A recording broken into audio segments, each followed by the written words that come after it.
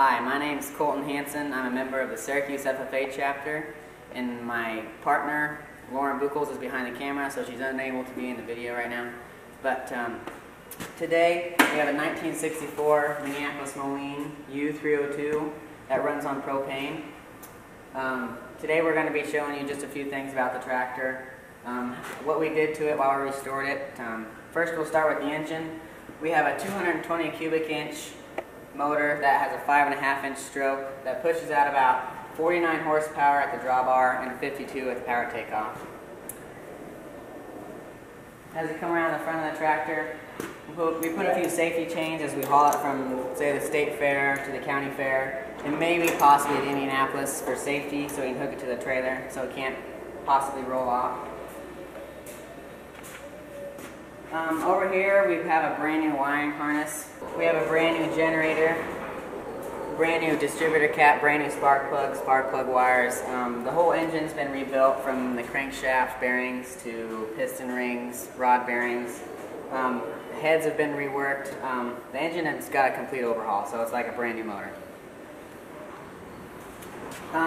Here you can see in the transmission we replaced the pinion shaft. And if you can see it, we have some chips that's been taken out of it. So we replaced that.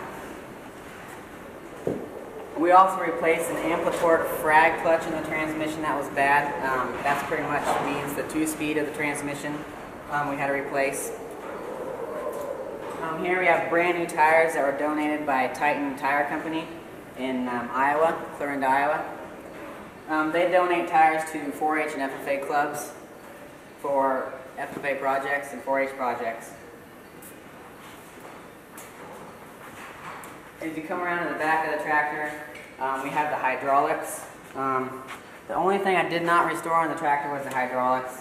I just didn't have enough experience or know-how, nor did Lauren, I guess. So that's the only thing on the tractor that hasn't been restored. But we have functional hydraulics, they work great.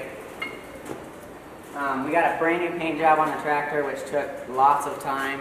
While we're back here, I'll talk about the rear end. We did a complete overhaul on the rear end. When we tore the rear end apart, we found 2 bad bull gears that turned the axle gears. I'll just show you an example of what we took out and replaced. We have a bull gear here that's chips out of the gears here. Obviously not good. We replaced all new bearings, oil seals. Anything that could need to be replaced, we replaced it, even if it may not have been. We have a brand new battery for a brand new tractor. Now I'll show you what the tractor does when it runs, show you everything that works. The reason we're inside today is because it's really windy outside. It would make it a bad video environment if we were outside. So first I'll come over here and show you how to start the tractor. It's a little bit different than a gas tractor or a diesel tractor. First you have to turn a vapor valve on the propane tank. And the propane goes through a vaporizer and then to the carburetor and then to the intake.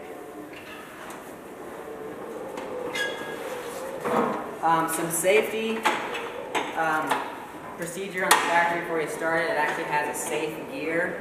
So you have to put it in S, safe gear, before the tractor will start. It's just a safety thing Minneapolis Moline had on their tractors. Make sure the park brake's on.